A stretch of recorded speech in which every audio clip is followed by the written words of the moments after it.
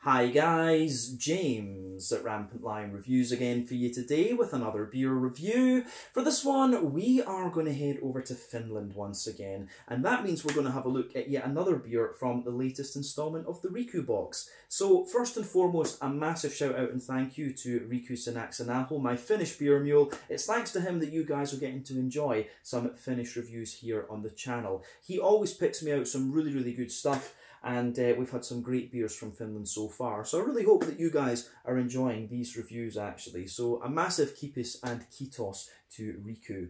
Now, the beer we're going to have a look at today comes from a brewery that has featured on the channel a couple of times before.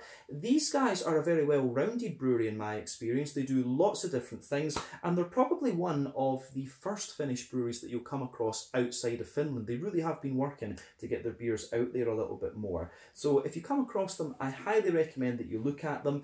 The beer that we're looking at is a style that I haven't tried from them before. I believe it's the first one they've released in this particular style category, and this particular style category as well is one that I've been getting more into over the last wee while actually. So needless to say, I'm very curious to see what this one's going to have in store for us. Hopefully it's another good beer, hopefully it makes for an interesting review, and as always, I hope that you guys enjoy my take on this one as well. So yeah, for this review then, we are going to head back to Espoo, which is right next to Helsinki, the Finnish capital in the south of the country, and we're going to have a look at another beer from Salama Brewing Company. So this particular beer is called Cloudberry.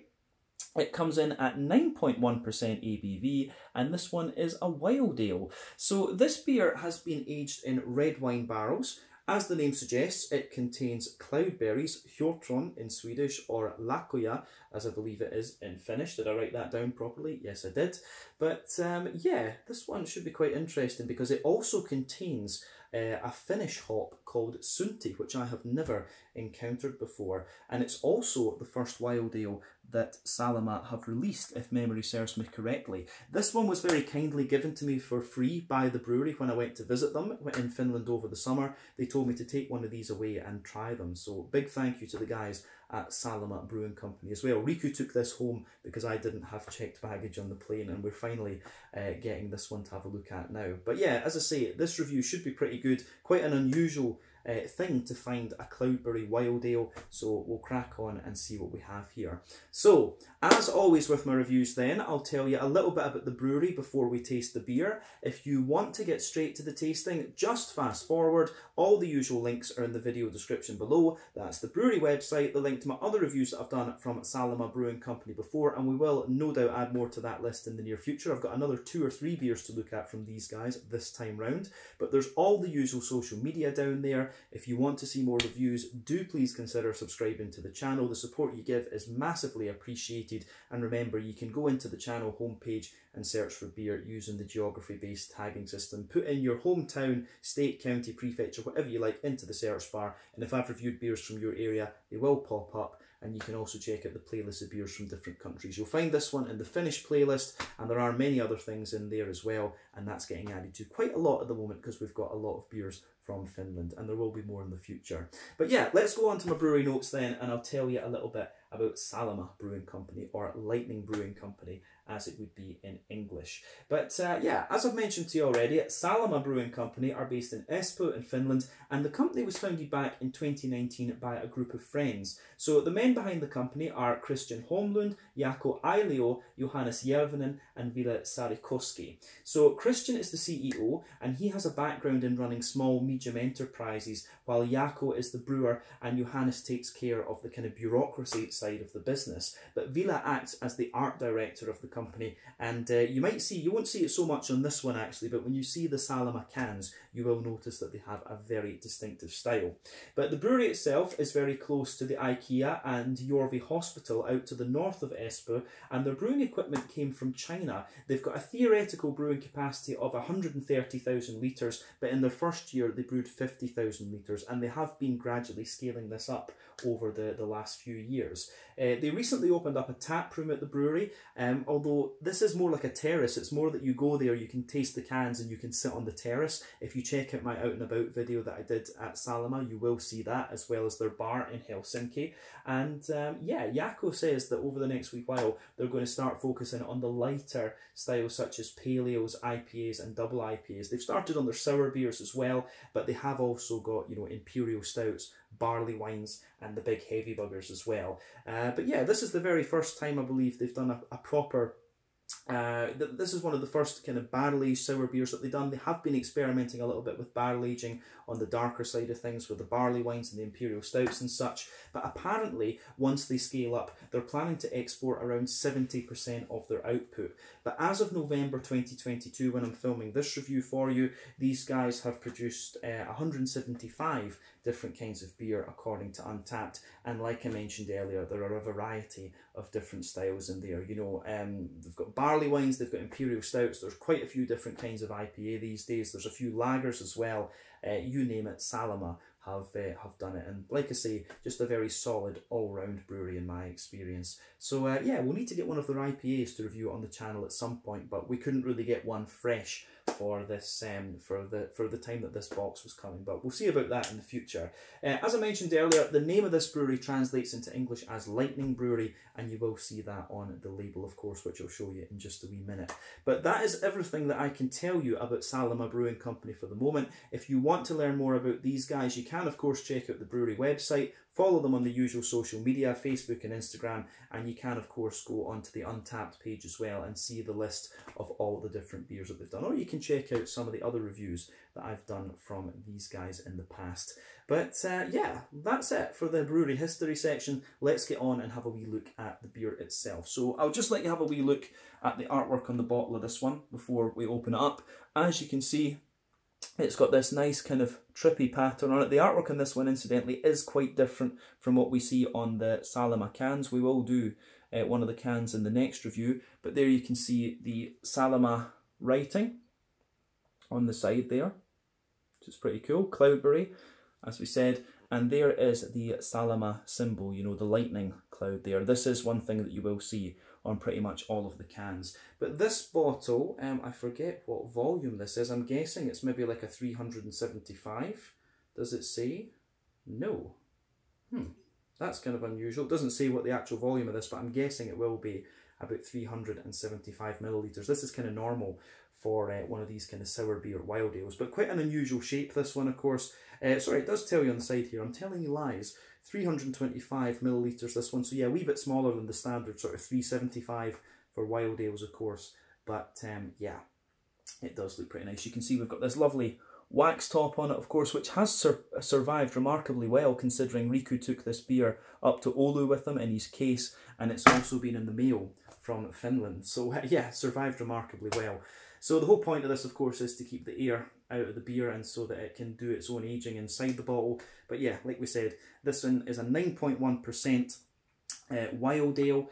It also contains Sunti hop from Finland, which I did a little bit of research on. Apparently, these were discovered in the early 2000s, and there are a few Finnish varieties at the moment that have been named after the owner of the land upon which they're discovered. But at present, there are only about 10 hectares of land in Finland that are used for hop cultivation, but there is a lot of research ongoing to investigate new varieties. But Sunti, I believe, has been the most successful thus far. So yeah, like I said, this one is a wild ale. It contains Sunti hops. It's been aged in red wine barrels, and it's also brewed with cloudberries, or hjortron as you would say in Swedish, and lakoja in Finnish, of course. I don't know if cloudberries are more native to Sweden or Finland, but yeah, I always was under the assumption that they were Swedish. Correct me on that in the comment section below if I'm wrong. But yeah, let's get this guy out then and we'll get on with the tasting. Hopefully we can actually get the beer open, but we'll see. No, this one's quite easy. Some of these wax tops are absolute bastards to get off, but this one is okay. So yeah, as you can see, a little bit of smoke on the opening there, and we'll get the beer out and into the glass. So this looks pretty good actually.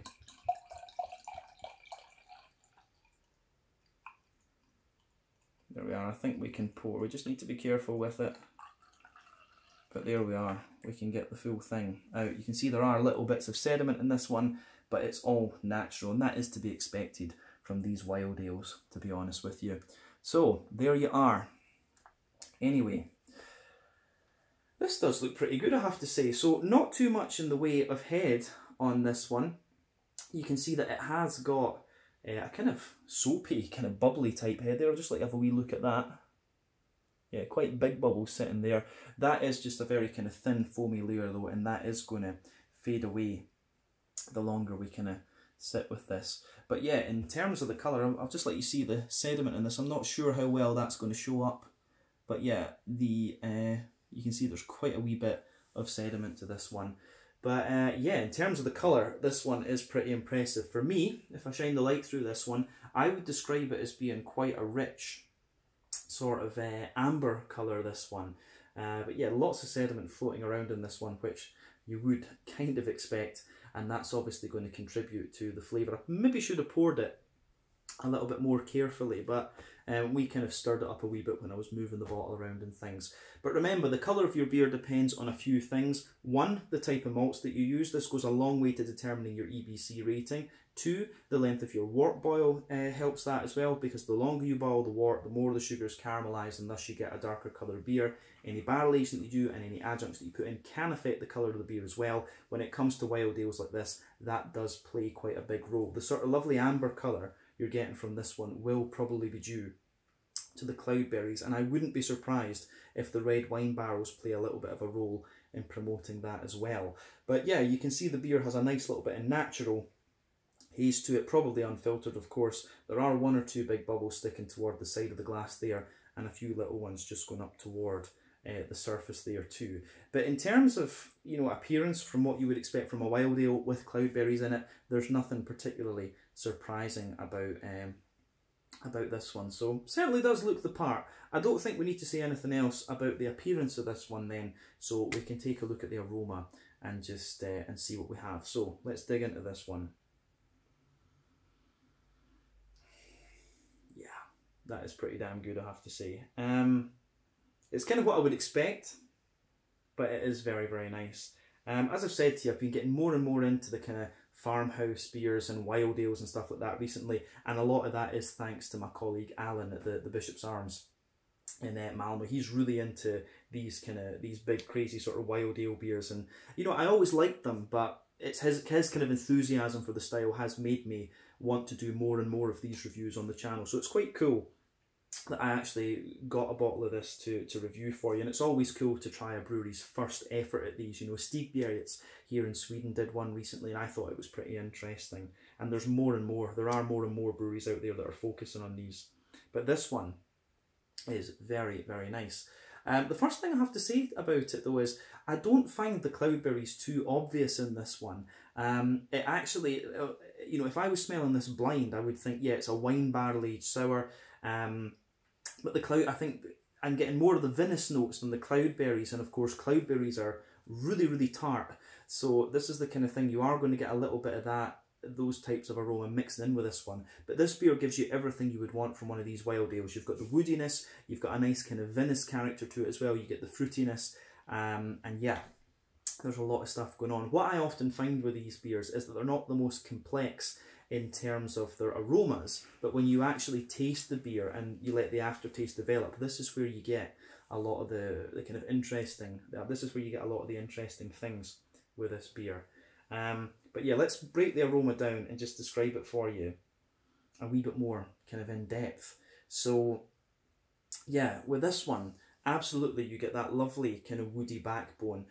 So you can smell the oak in this one, and I'm pretty sure just from the oak is quite smooth, but it's got a little bit of dryness to it. So to me, that indicates European oak rather than American oak. If you've got the American oak, of course, you get a little bit more vanilla out of it, and it's just a little bit sweeter. So for me, yeah, you can smell the nice kind of you can smell the nice oaky character. It's a bit drier at the back of the nose, right enough. There is, on top of that, of course, you can smell a little bit of the vinous character. If I was smelling this one blind, I don't know that I would guess it was red wine barrel aged. That's one of the things with this. I'm still learning, of course, with these wild ales. I'm not madly familiar with them compared to how I am with other beer styles. But yeah, the woody backbone to this beer is lovely, and it gets, the more that you smell of this one and the more your nose adjusts to it, the more it just pushes its way out. So like I say, you've got that lovely kind of woody layer in there. You do get a teeny hint of vanilla out of it, not too much, and then you've got the kind of vinous notes sitting on top of that. From the beer itself, I do get a little bit of breadiness, you know. There is a little bit of a kind of white bready, you know, farmhousey and kind of crackery type note to it. Almost a little bit wheaty as well, actually. Does it say this beer?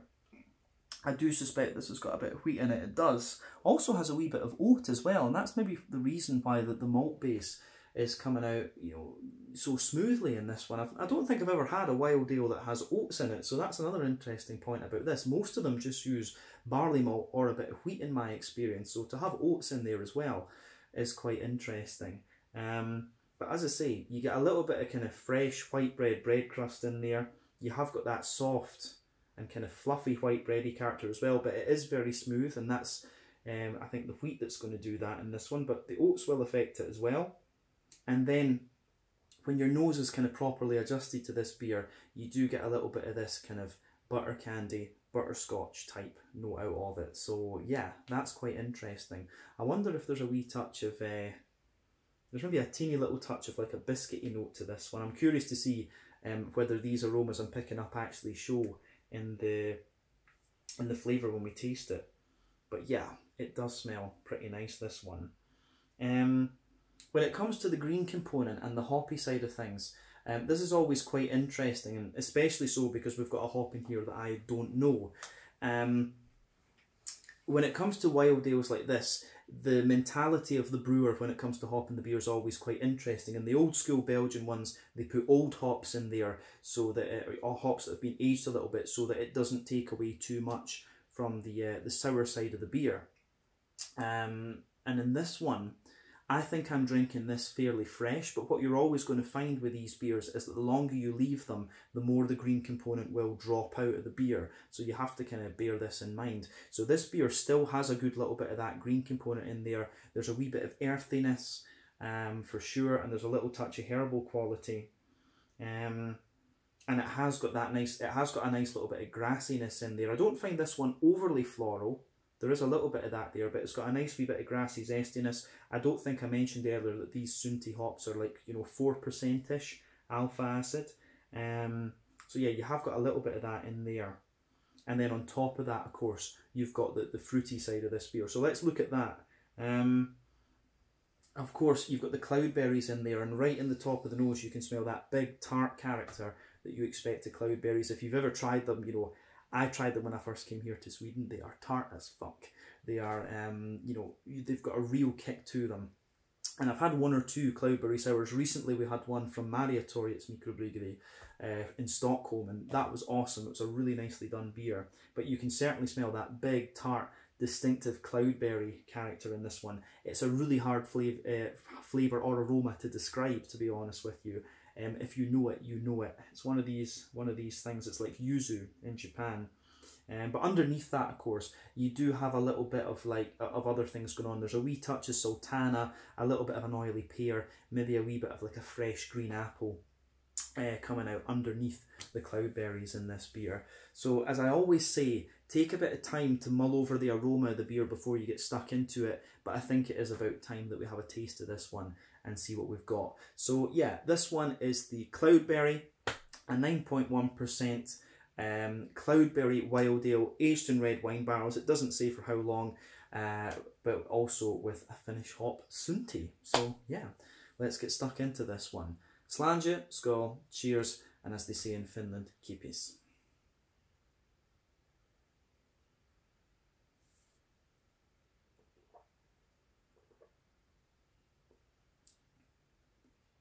Oh yeah.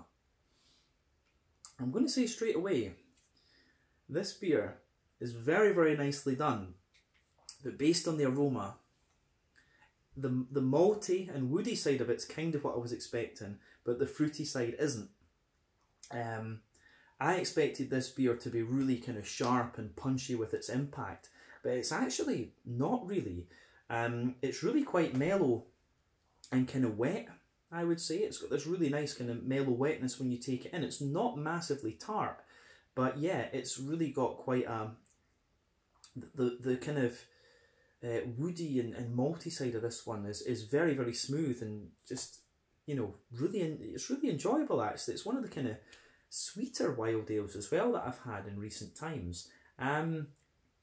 Yeah, this is quite interesting. I've not had a red wine barrel aged sour beer for quite a wee while as well, if memory serves me correctly. So that's another thing to keep in mind with this one. This is something that is new to me, both for the fruit and I guess it's a type of barrel aging we've not done in ages.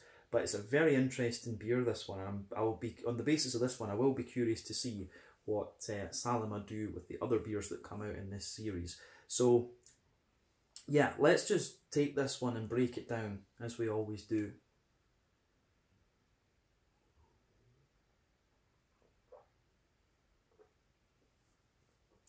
Yeah, that is pretty damn nice. But yeah, middle third of your palate then. As you often get with these beers, you can feel the backbone of the beer is the woodiness from the barrel. So you can feel that nice woody character there. European oak, it is that little bit drier. As you go further forward on the palate though, it does like sweeten up and smoothen out slightly. But as you go further back, of course, you start to get a little touch of the dryness out of the beer. And remember, the kind of sweeter flavours come out further forward on your palate, the drier and more bitter flavours come out further back. You can see that gradient in this beer. So on top of that, of course, you start to get the kind of wine characteristics. Whenever you've got barrel aging, you always get the spirit or the wine or whatever sitting on top of that.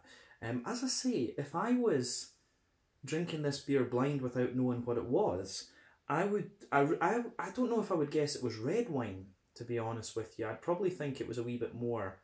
I think I would guess this was white wine, to be honest. So this is maybe somewhere that I need to refine my palate a little bit. So I always say, you're always learning when you're doing beer tasting. You should always look to learn about different beers and things. But yeah, the winey characteristics in this one are actually quite nice. But as I say, I would probably guess that it was white wine. But you've got that lovely kind of oily vinous layer on top of the on top of the wood in this one. So I like that. Above that though, you start to get the malty characteristics of the beer. So let's kind of focus on those.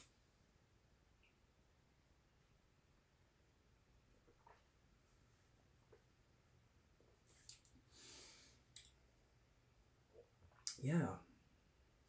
The malty characteristics of this beer, they start to come out a little bit further into the aftertaste. So above the kind of the winey layer in this beer actually gives you a lot of wetness to the mouthfeel, but above the wood you do start to get a little bit of breadiness in there. So you've got this wee bit of a kind of sort of almost wholemeal brown bready bread crust. So there's a little bit of that in the beer. Then you've got a little bit of a more dense, you do have a little bit of a more dense wholemeal brown bready character, and then above that you start to get, there is a little touch of kind of white bread to this one. You can feel a little bit of the kind of wheaty layer in there, and then the oats. So you've got the kind of wheaty smoothness, but then down the middle line of your palate you start to get the oaty creaminess out of this one.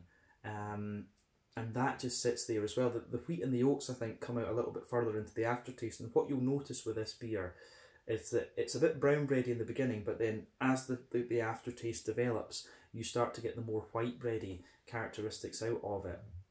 And for me, as I've always said, these wild ales, personally, what makes them good and what the reason I like them is because they always come in with a bit of sharpness and they just mellow out very, very nicely. But on top of the oaty layer, you start to get a little bit of the kind of Werther's Original kind of butter candy, butterscotchy type note out of this one. So yeah, in the dead centre of the palate, you can feel that little circle there where that kind of butter candy, butterscotch is sitting, and of course that is from the alcohol in the beer. So it's really interesting, this one. This definitely has a bit more of a kind of oily and wet vibe to it compared to some of the other sour beers and wild ales that we've had. It's actually, I've noticed this in the different Nordic wild ales that I've had, they often do have a little bit of a wetter mouthfeel. So I do wonder if this is something to do with the barrel aging process, maybe when you're at higher latitudes and things. You know, it plays a big role in whiskey, you know, the humidity in the air and where you are in the world. So I wonder if this is a factor you have to think about when you're doing these wild ales as well. It would make sense for sure. But to be honest, I think we've covered everything in the middle third of the palate. Let's go on to the back third of the palate now.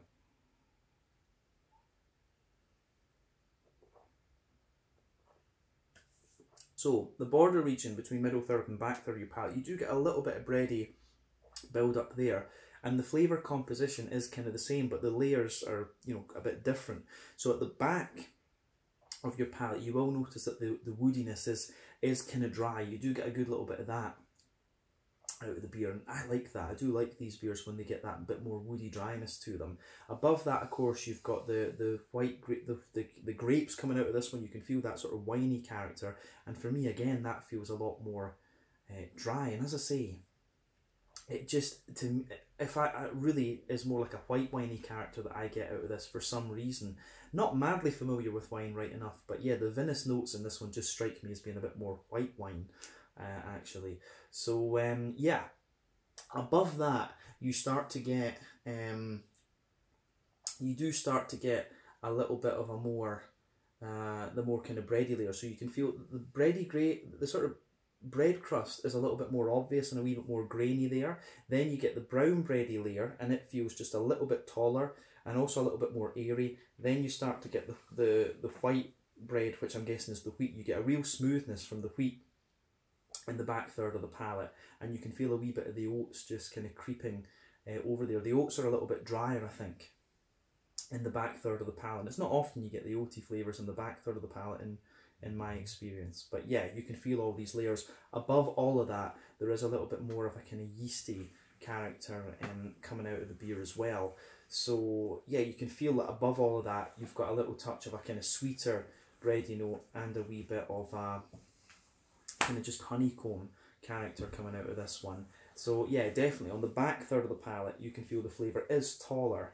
Then as you come further forward, it just condenses down that little bit and squashes together. So yeah, I think that covers the woody and malty side of this beer. Let's go on to the green component, the sourness and the fruity side of things then. So yeah, back corners of the palate then, green component to start.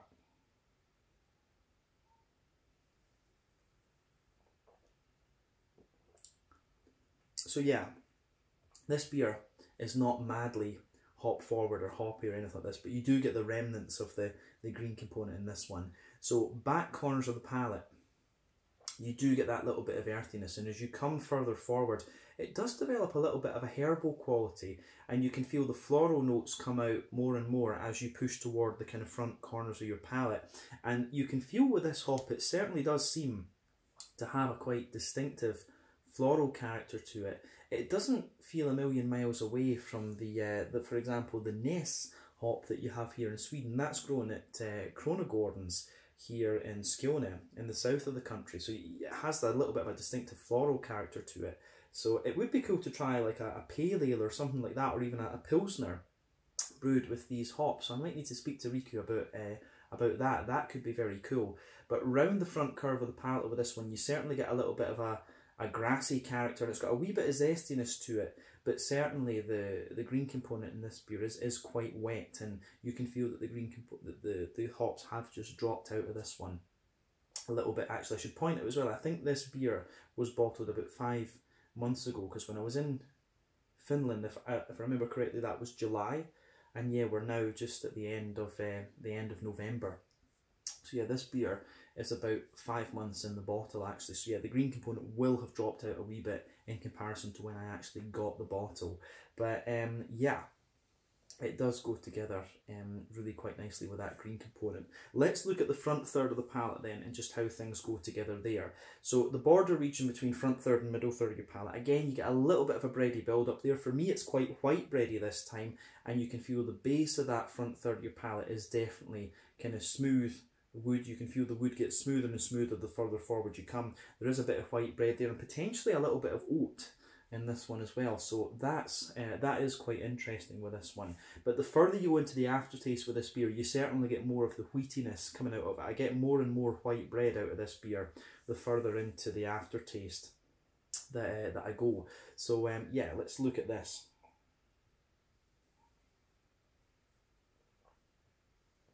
So yeah, above the above the front third of your palate, that's when you get that nice oily bubble where the juicy fruity esters just kind of roll their way out of the beer. And of course you've got the sour impact to this one as well. So at the back of that front third of your palate, you can feel there's a little bit of like a sultana, you know, dry white green grapes in the base. There's a little bit of an oily pear in there.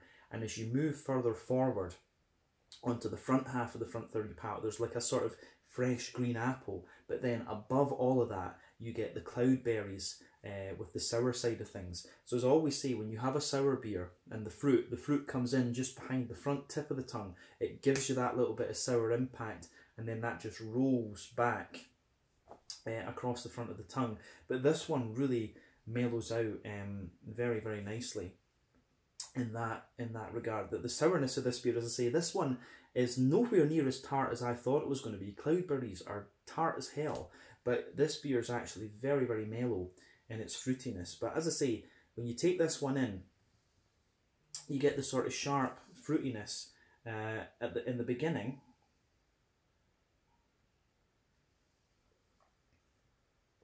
So yeah, you'll get that in this one, the sharp fruitiness behind the front bit of the tongue.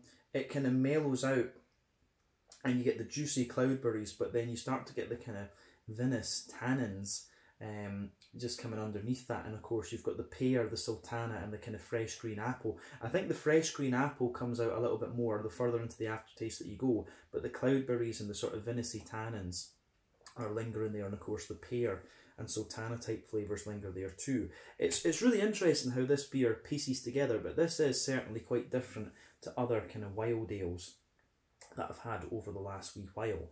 I mean, the main question to ask with this beer, is it enjoyable, is it nice?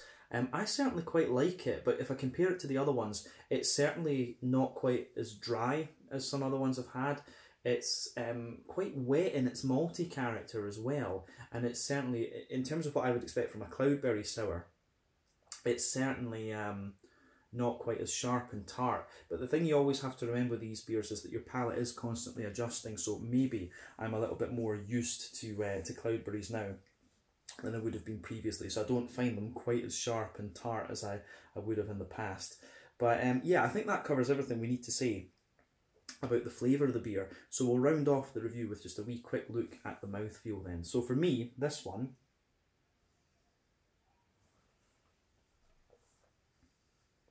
yeah, when I think about the wild ales, for me, I would say this one's actually one of the kind of slightly thicker and more oily ones within this style bracket that I've come across. I think overall, this beer is kind of pushing to the top end of mid-bodied, but like I say, a little bit thicker within this particular style category. Carbonation is very, very smooth. It has that very clean mouthfeel that we would expect of quite a lot of Nordic beers, but there is a bit of oiliness and slickness to this beer as well. In terms of IBUs, I think this one's got to be, you know, like a kind of 5 to 10, something like that. I think, technically speaking, it might be 0 IBU, but I do get a little bit of hoppy bitterness out of this beer, particularly the further into the aftertaste that you go. You do get a nice bit of dryness out of the wood in this one. You've also got those nice kind of vinous characters as well that come out. The malty base is quite smooth. You do get a little bit of graininess out of it and a wee touch of sweetness. And as we said earlier, you've got some nice big oily fruity characters to this one. A bit of tartness in the beginning, but yeah, this beer mellows out and becomes really quite smooth and sweet the further along that you go with it.